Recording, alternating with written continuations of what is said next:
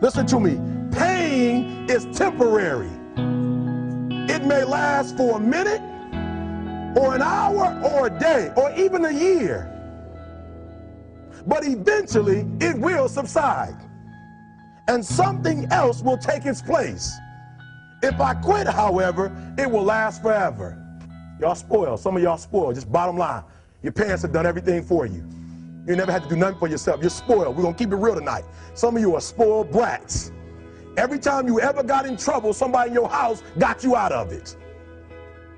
Every time you've done something you're not supposed to do, people say, Eric, your mother's a tyrant. You're right. She kicked me out. You're right. She's mean, but she developed a man because she put me out there and said, you're going to have to grow up. And some of you have never learned to grow up. And so every time something get hard, you quit, you call mama. I dare you to take a little pain. I dare you. I dare you not to go home. Somebody said, I don't go home, I feel bad. Go through it. You ain't gonna die. At the end of pain is success. You're not gonna die because you're feeling a little pain. I'm not eating like I eat at home. That's why you're about to go to the next level, because if you keep eating like you ate at home, you'll keep being a boy or a girl. It's time to become man, woman.